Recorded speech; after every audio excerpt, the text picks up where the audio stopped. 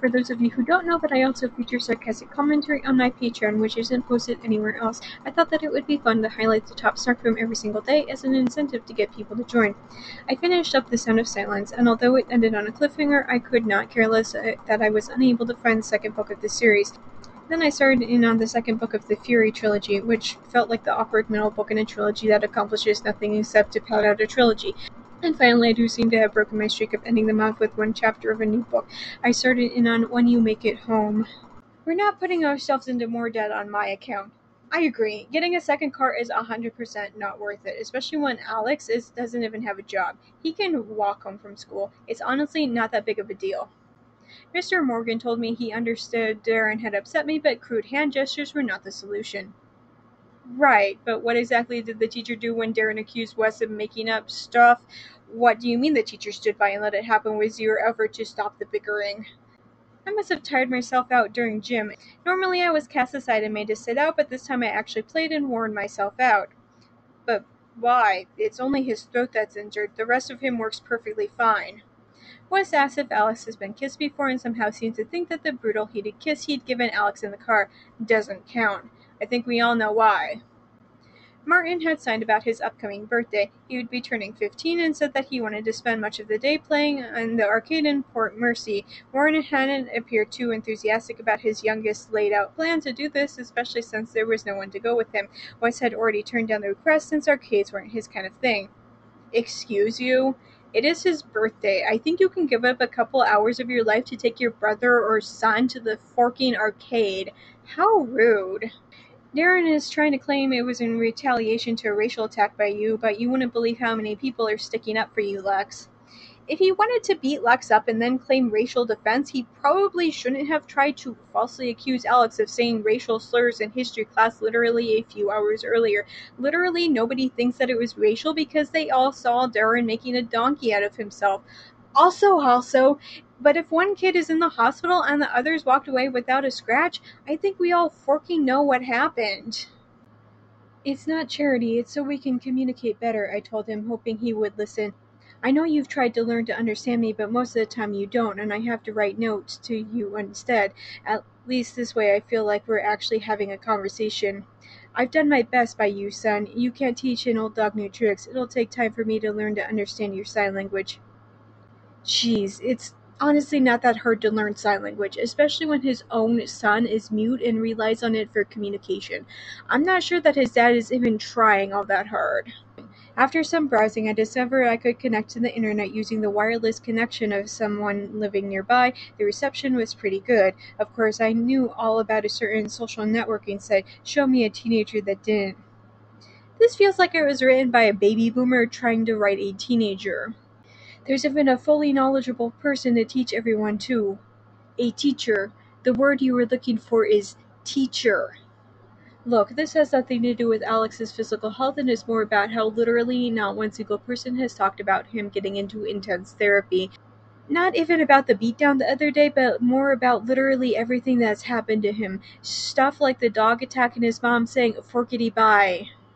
I'm confused over what there is to apologize for. Like, sorry that you wandered into an active construction zone ignoring all and any safety warnings and got yourself beamed over the head with a concrete pipe.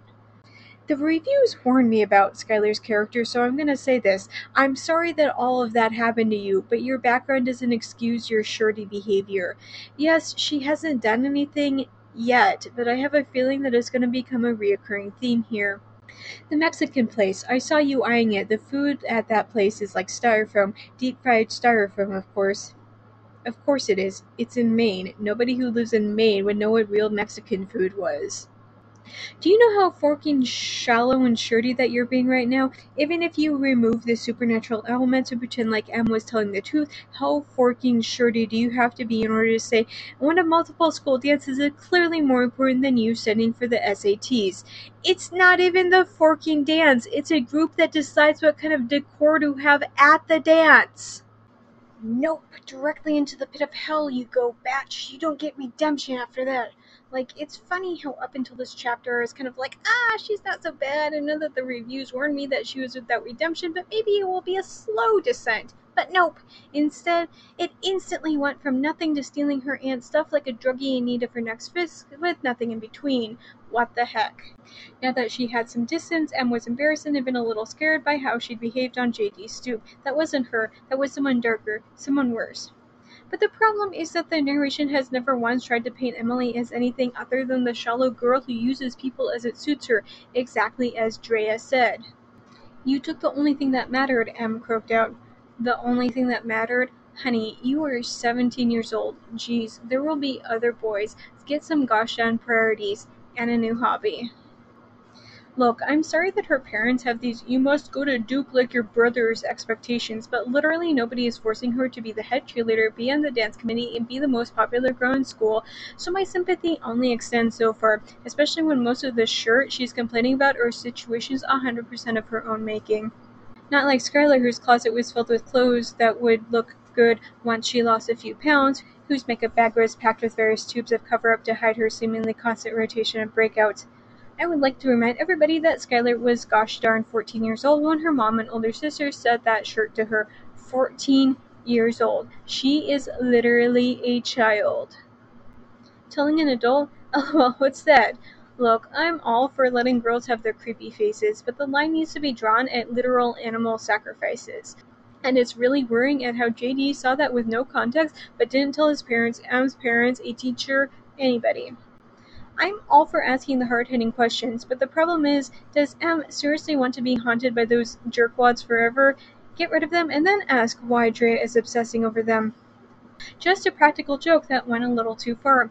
A practical joke is putting somebody's stapler in Jell-O. It's practically criminal conduct to knowingly dose somebody with something that they are allergic to. At least with Chase, there was at least some measure of me feeling sorry for him. With Skylar, I legit don't give a shirt, and I'm honestly kind of happy that she's going to get what's coming for her. I know that somebody out there would argue that Meg and others pushed Skylar into doing that stuff, but honestly, she was already tempted. They only encouraged her to do what she'd been thinking about. Also, if this is Skylar's end, I'm kind of frustrated that we never actually found out what she did. I really hate the way that the author shows the characters getting punished and then she's like, oh yeah, they did this really terrible, awful thing. Almost like an afterthought. Fire sprinklers? Well, what are those?